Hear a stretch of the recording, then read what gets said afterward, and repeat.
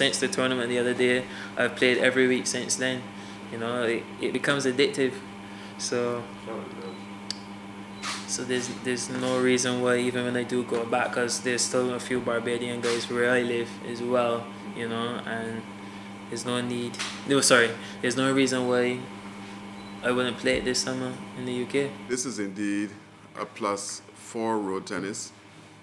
As you know, we are trying to push road tennis because it's our indigenous sport, and we're looking to see the best possible way that we can use every single asset that is available to ensure that the sports of road tennis go international.